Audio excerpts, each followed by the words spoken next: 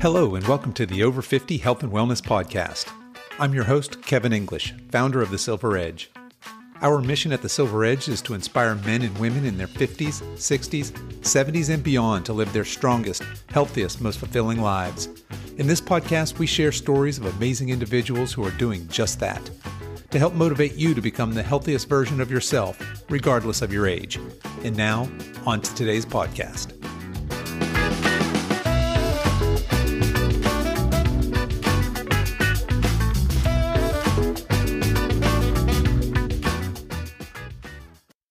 Hello, my guest today is Twila Keim.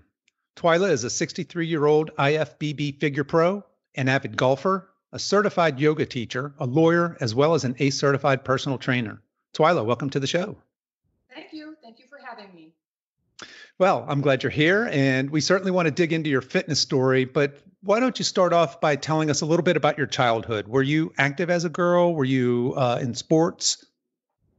Well, I was born and raised in a Midwest town in North Dakota, very small town. And there really wasn't much to do back in the 1950s and 60s.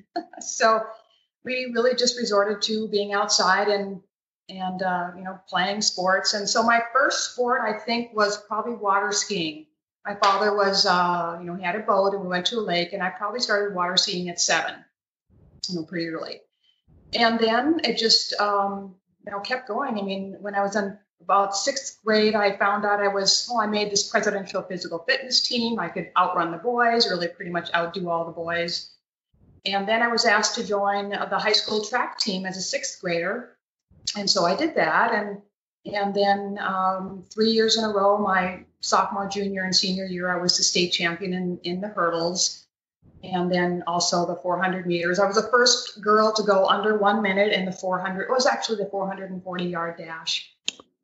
So I played softball in high school, basketball, and track and field. That's the only thing we had available, before Title IX was passed. Yeah. And then I went to, and I was, just excelled in all of my sports because it was a small town and, there weren't that many people. But then I got a scholarship to go to college, and I played basketball, and I started gymnastics when I was like 18. And so I was named the Female Athlete of the Year in my college in 1978, I think it was. And then I had started running, and I continued my running I did some marathons and half marathons. And then, in the early 80s, I kind of got a little sick of running, but I just felt a little pressure, and I actually qualified to go to the Boston Marathon in 1981. And I still lived in North Dakota. I was married, and I didn't know how I was going to train for this Boston Marathon in the middle of winter. And so I found a way. I just dressed up really warm with parkas and hats and boots, and I would run south because in North Dakota, the wind is from the north. And then I said to my husband, pick me up, at this town at this time. Anyway, so then I did the Boston Marathon in 1982. And then after that, I just quit running. And I said, it's just torturous. And I said, there's other stuff to do. So then I started, teaching fitness classes and then backing up a little bit. When I first was married, when I was about 21, I bought my first set of weights from the JCPenney's catalog. I got a bar and, 6 plates, and I started lifting weights. Really early before they were even in. And then, so then when I started teaching aerobics and things like that in the mid 80s, I joined my first gym, and it was an all women's gym. And I learned the Nautilus, and I, started working there, and I taught all the different fitness classes you could think of, high and low and step and slide and spin and all that through the years. And then of course I was in a second marriage at that time. And then he encouraged me, as he was going through his residency in radiology, he said, just go to school, get something different. And so I went to law school when I was 40. And so then I kind of took I wasn't really that active. I still was, lifted weights and, taught a few classes. And then I kind of just focused on that intellectual part of my life for a while. And then we moved back to North Dakota after several different job changes for my husband. And then when I was in North Dakota, Fargo, North Dakota, I met some girls who were doing these competitions. And I said, what is this all about? Of course, I didn't know anything about it. And I learned more about it. And then finally in, I think it was 2011, I went to see my first show competition. And right then and there, I said, this is something I have to do. Because I was always, pretty athletic and I was always in great shape. I mean, I wasn't that muscular, but I started lifting weights quite a bit more then. And I did my first show in 2012. I was 55. And it was very stressful, my first one. Mm-hmm. Tell us a little bit about that first show, because I'm not sure everybody listening knows exactly what you mean by first show. So this is a bodybuilding show. Tell us kind of what that first show was like, what you're actually doing to prepare for that. Talk us through a little bit about what that first show was like and what it felt like for you. Well, when I went to the show, there were different categories or divisions. So there was bodybuilding, and then figure, and then bikini. That's what all they had for the girls back then. And so I didn't really think I wanted to do figure because I thought, they're just standing around and doing these little, figure poses. And I really wanted to do the bodybuilding. But of course, I've always been small my entire life, born small, grew up small, skinny, and my mom is thin. I have no potential to be very big. But so then that year, there was a new division coming out called physique. And it was wide open. Nobody knew what was going to go on. And so I did that in my first show. And so then I could do all the fun poses and routines, and it was great. And I hired a trainer, and it was a virtual online one. And we just went through my diet and things like that. And she said, you can't do any cardio, Twila. Just don't do any cardio for, 4 months. So you're never going to keep any muscle on. So of course, I didn't do any cardio, and I put on maybe, 5 pounds in 5 months, something like that, to get ready for the show. And I looked really good, I thought, when I went into physique. But I was 55, and I had, a couple of young girls against me, and I got second. And I said I was going to just do one. And of course I thought, oh no, I got to do another one now. But my diet, it really wasn't that bad back then. She didn't have me be real strict. I was just pretty much eat real food and, get rid of the junk and things like that. And then we had to go through that 1 week of where you flatten out and, I'm not really sure what it's called anymore. I didn't really do it later on, but I had to get flat and reduce all my carbs and then carb up again. And so I did that. And I don't think I did much cardio at all to prep for that show. And so then I did my second show a few months later, and crossed over. I did physique and figure. And the judges in their comments said, stick with figure. So I did. And then by then, physique was getting more and more popular, and we could see that it was, for bigger girls.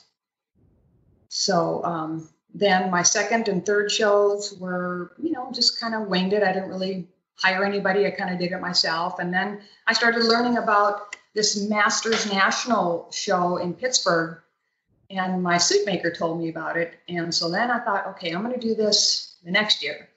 So then I finally got ready to go out to Pittsburgh, and I competed in that one. And every show you learn more and more. And then I didn't really hire a serious trainer. I just kind of did it on my own. And I didn't look that great, but I still got, third, because the women, when you get over 55, it's kind of hard to hold it together. For most women. Yeah. But now it's become more common. And so then after I did my first national show, then I said, okay, well, I'm going to quit now because I did my first national show. But then some of the local shows started having higher age groups. Because in the past it was, open, and they didn't have anything above 45 or 35. So then I went to a show where they had a 50, and I went in and I, won that one. And then I went to another show, and it was like 55 or 50 and 40, and I won those. And then I decided to go to the Masters Nationals again. And then I hired this guy out of California, and he has this Body Bio. You might have heard of him, Kim Odo. So I used him for actually an off season to kind of grow. And then I used him for my contest prep, and he could see that I was just different than a lot of the girls I didn't have to do any cardio. I stayed naturally lean for some reason. I ate a ton of food. It was just massive amounts, like over 3,000 calories a day, and it was 6 meals a day, and that was the off season. And then once we started the contest prep, pretty much continued all that food, just kind of cut back a little bit here and there, and then maybe two weeks or so before the show, I started doing some cardio just to cut a little bit. And then that year in the Masters Nationals, there were only 3 people in my class, and I was the smallest girl, but I won because I had, nice proportion. And I mean, I looked like a girl. Mm-hmm. A lot of girls weren't looking like girls back then, but I still looked feminine, and I thought I looked pretty good. And then I said, okay, I'm done now. I'm not going to do anything else. But then I thought, okay, I'll do one more pro show because, the Pittsburgh place had a nice pro show for the Masters. And so I did. And then I did that show in, that was, what year was it? 2015. And then I got third in that show out of, I think, 6. And then I won some money, taxable income. Wow. Okay. They tax you. And then after that, I said, okay, I think I've had my fill of this, because then, the girls were getting so big and I just wasn't big enough, and I knew I was never going to be big. So I decided to retire then. And I've just been doing my thing for the last 5 years, and I still follow a 5-day, split lifting. And I just got back from a golf lesson, so I'm still golfing. Okay. I'm doing my yoga, and I'm just loving life. I mean, I have a good life. I'm very blessed. Well, you look great. And anybody listening to this needs to go out and check you out on your Instagram. So you're obviously still in great shape. Sounds like you've kept up with the bodybuilding. You said you still have that kind of 5-day a week split routine. I saw one of your posts when you said every now and then I think about competing again, but then I remember how intense and time consuming all of that was. I suppose you're talking about probably the prep for those shows. So can you talk us through a little bit about what your workout routine looks like now, that 5-day split, and how that has or hasn't changed since you were preparing for competitive bodybuilding? Well, I think when I was competing, of course, my coach told me to try to stay in the hypertrophy range. So most of my rep schemes were, 12, 10, 8, 12. And so I did primarily that. And my husband was with me a lot, and he helped me with forced reps and, just assists. So, and it was just very, very intense. And I thought, and I didn't sleep really well because I think I probably just overdid it. And so now my routine is sort of the same. I try to get every body part, once a week, meaning maybe a couple twice, but way, way less intense. And of course, now I'm working out at home, and I'm just doing mainly, lower weights, high reps, and, like body weight things. But before this all happened, I was in the gym still doing my two leg days a week. I'd have an emphasis on, the quads. And then the second day would be more hamstring glute emphasis. And of course, pull-ups are my thing. I love doing pull-ups. So that's my back and bi day. Then I have the shoulders, a separate day. And then chest and tri, I probably do. That's the least important to me. So I do that one maybe 1 day a week. And I do absolutely zero cardio. Mm-hmm. But I do HIIT maybe 1 a day a week. And maybe it's 15 minutes. But it just, for some reason, I stay fairly lean. I guess it's genetic. I eat a very healthy diet. So, I mean, it's, about 80% clean. But, so my lifting is, I can't wait to get back into the gym. I think it's going to be soon, but it's less intense, but kind of the same routine. Yeah, gotcha. And so for folks listening to this in the future, we're recording this in April of 2020, and we're right in the middle of the COVID-19 madness here. So of course our gyms are all closed right now. So that's what Twila's referring to, and as opposed to can't wait to get back into the gym. So this might be a good segue to talk a little bit about what you eat. so you alluded to this, what you were eating, in excess of 3,000 calories. Sounded like what you need to do was more bulk and build that lean muscle than to diet and shred. But what were you eating, say, for contest prep back 5, 6, 7 years ago when you were doing your contests, your shows, and how does that differ from how you're eating today? Well, they're pretty similar. In the beginning, he had me eat 6 meals a day, and it was very high carb, 300 grams of carb, 200 grams of protein, and high fat. I mean, it was high everything. Yeah. And I really did get sick of eating. It was just a lot. And, and I couldn't have any meat. It was pretty much all chicken and turkey and eggs. And I got so sick of eating chicken and turkey, and I don't even like it. So my last prep was kind of much better because I made 18 egg whites a day. Got my fry pan out and I had 18 egg whites. I'd have 6 in the morning, 6 for lunch, 6 for my snack. And then at night I would have, chicken or something like that. But a lot of carbs, a lot of oats and sweet potatoes, just mainly that. And just forever and ever and ever, day after day. And then once we got closer to contest prep, then I had to do a little cardio, but we still kept my calories, fairly high. Carbs were still very high. I never, ever had to cut carbs, ever. Even when I was at my contests, it was have your rice, have your oats. I still had my carbs. I still had my fats. He let me have salmon. I'm just a very unusual person. So, again, probably nobody wants to hear that, but I really think it's just genetics. For me, it was genetics. And then so now I pretty much had to have the same diet. I have a lot. I have my egg whites and my oats, and I add more fruit in the morning, and then lunch I kind of probably less meat and more carbs and more plant-based things. But I probably eat about 80% clean. I don't have I have as little sugar as possible. Nothing really white. Like I don't eat white pasta, white bread. Everything is pretty healthy, nothing processed.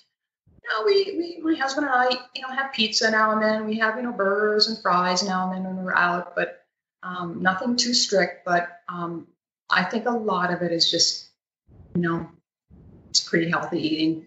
I don't eat any junk. Yeah, certainly. Just concentrating on whole foods and having a good macronutrient split that works for you is 80% of the battle, I think, for body composition. And obviously you have that quite dialed in. So what about supplements? Do you use protein powders and things like that? I do. And I always have done a couple of protein shakes when in my contest, in my off season I did. And then during contest prep, he made me eat more real meat because, a lot of these protein supplements just go right, just in and out, at least for me. But now I probably have one big one every day, and it's after my workouts. So for me, it just makes sense to, work your muscles as much as possible and then recover with a lot of good protein and then a banana. So that's been my routine for, 5 years since I stopped. And if I would go away to a gym and I knew I had to, do some errands, I would just pack my little cooler with my protein shake and my banana, and I've always had that. But that's the only supplement. I know I take all the vitamins, I can think of D and C and all the good ones, and zinc now. Zinc and C is the big ones to take now. Mm-hmm. And but I keep my protein levels very high, and I think. And the reason is, I do a lot of reading on, aging and anti-aging, and they say that the older you get, the less able you are to synthesize your protein. And so I do make sure that I start out my day, with my 4 eggs and a little cheese, and I make sure I have plenty of protein. But that's going to probably come to an end. Who knows? The harder it is. Right, right. Well, that might be a good segue then. You talked a little bit about recovery. What do you do for recovery? What are your thoughts on, obviously you have a very intense workout schedule. What do you do for recovery, and how does sleep factor into that? Well, my recovery is basically, if I can, take a nap. Okay. When I was competing, my coach said, take this glutamine and, this is going to help you recover. But I said, I think a nap would work better. So, of course, now, even if you just rest for 10 minutes or 15 minutes, eyes closed, just let everything kind of cool down. That's what I do if I need it. But sleep is just an amazing thing, I think, and it's so underrated. And now more and more research is coming out about how important it is and the relationship between, sleep and the brain and your gut. And so I try to get at least 8 to 9 hours of sleep if I can. And I just love sleeping. And there's so many important, and that's another reason why I do HIIT, just go back, because as we get older, we need to repair, and sleep and HIIT are the two things, plus intermittent fasting, that produce growth hormone, natural growth hormone. And so that's the one reason why I do HIIT. And then, of course, the sleep is, your natural growth hormone and repair. And so, and of course, I have tried intermittent fasting. Maybe one day a week, I might go from 6 o'clock at night until, maybe 10 the next morning or 11. That's the longest I've ever done it, because they say that helps with, the growth hormone too, the longer you wait. But of course, I just can't wait that long to eat. So. Yeah, you've got years of your body's expectation to be fed at 6 times a day. It might be a little tougher to get into a fasting routine there. Right. And then, just for people listening that might not know what HIIT or HIIT is, that's high interval intensity training, and typically that's just, as opposed to going out for a 30-minute run, this would be a very short duration, but of a very explosive, intense effort. So, what sort of HIIT workouts do you like to do?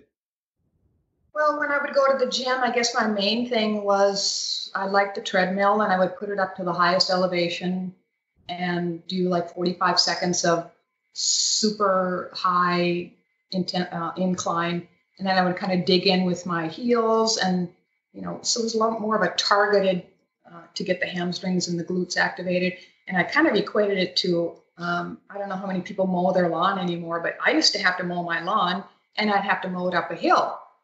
And it was a mower that was not self-propelled. So think about that, pushing, and digging in. So it was just, I would get my heart rate up to 150, 60. And so I would do, maybe 10 or 6 or 7 sessions of that. But of course, you can do anything you want. It might be like at home here, I might just do, push-ups and then go into, some little plyo squats, or, it's just anything. You can just make up anything you want, just set the timer and go. So, that's what I do in the gym, and at home I just kind of wing it, depending on what I feel like, and maybe I'll add. Chest is my least favorite, so I might do some chest things. And okay, so talk to us a little bit. You're obviously very active. You've got, sounds like, some yoga, some golf. How has the strength training background? How does that help you in other areas of your life? Well, I think the 3 things that I do primarily all help each other.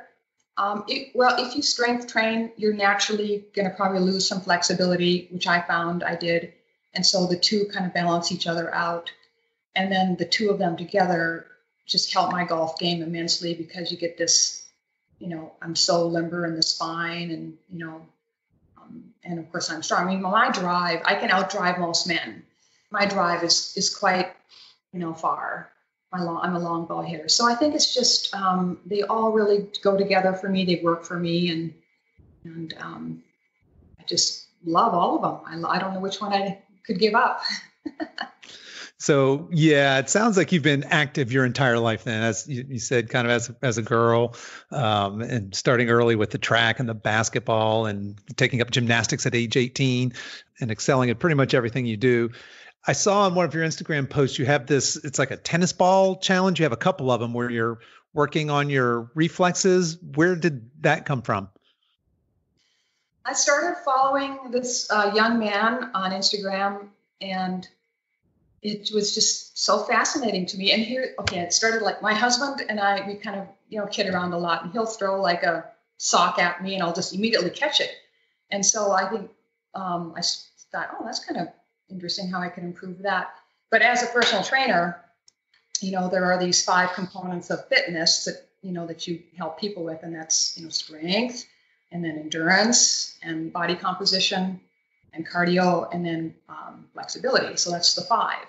But then I thought, well, when I saw this hand-eye body guy, then I kind of started doing some research on these fitness skills. So things like mobility, which is different than flexibility, and then power, and then, coordination, and then, reaction time. And so I decided to just start doing some of those to kind of branch out from just regular physical fitness components. I wanted to be more mobile. I wanted to be, faster reflexes. I wanted to just branch out because, I'm 63 and I've done it all. But so he was interesting, and he caught my attention, and I've, probably done 3, but some of them are hard. But that was fun. And then I do a lot of mobility things. There's just, so much out there. I mean, there's not enough time to do everything that I want to do. Yeah, right. So what's next for you? It sounds like you've accomplished a lot. Do you have goals in the fitness arena, or at this point in your life, you said, you know what, I've pretty much checked all the boxes. I just want to be in shape and enjoy life? Well, a couple of months ago, I don't know if you saw my post, but I met this gal up in northern Arizona, and she told me about a show that was going to be going on in California this year. So I did actually get the itch to compete again, but that lasted a couple weeks. And so I think right now I don't have anything, in the immediate future that's a goal. I do want to keep improving my golf game. I think that's something I can keep doing, for another, 10, 15 years. And I've always wanted to shoot under 90, and then I was consistently shooting under 90. And then I said, I really think I'd like to shoot under 80. And then a couple of days that happened, I had a couple of 79s, and I still made some dumb mistakes. So, I think that's where I'm at now. I want to maintain my fitness level as much as I can, work on some of the fitness skills, and so just kind of, go on cruising mode. Nice. Well, I would encourage anybody who hasn't already to get on your Instagram and take a look, specifically look for some of the Flex Friday posts. Those are fabulous. You're a pull-up machine. I think you already alluded to that. Some of those posts are amazing. You can obviously, like you said, you can hit the long ball. So you've got a great Instagram, and you're obviously very inspirational to a lot of people. So that brings me to one of my closing questions here.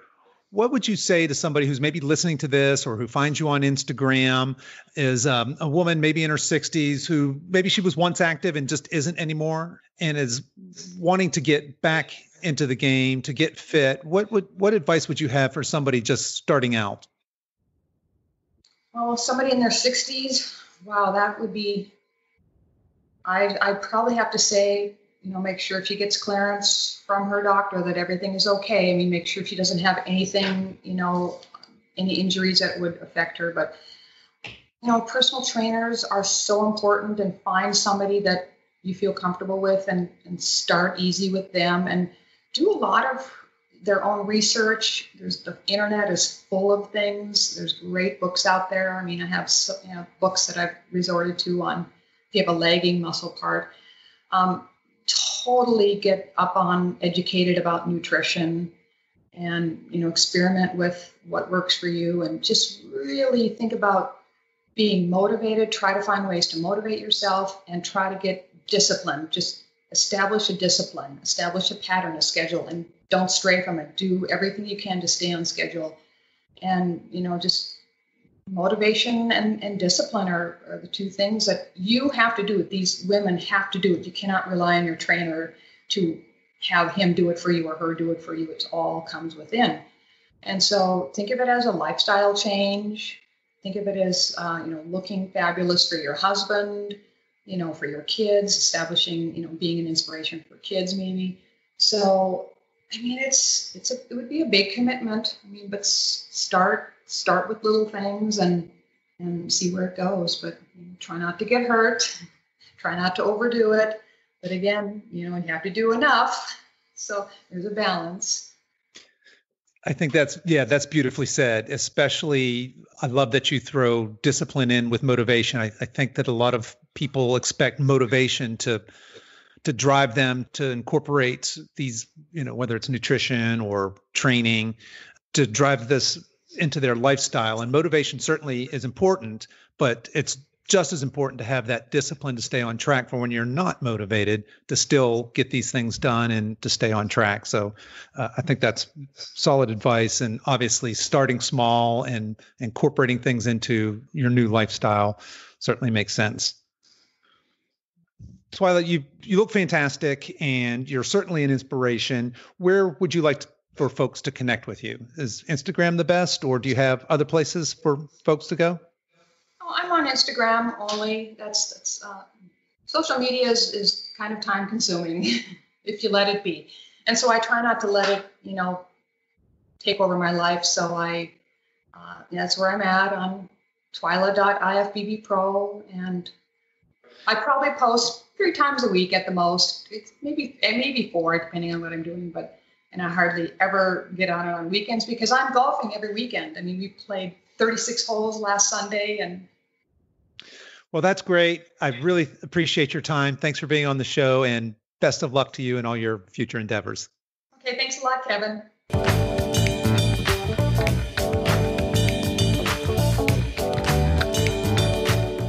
Well, that's our show for today, folks.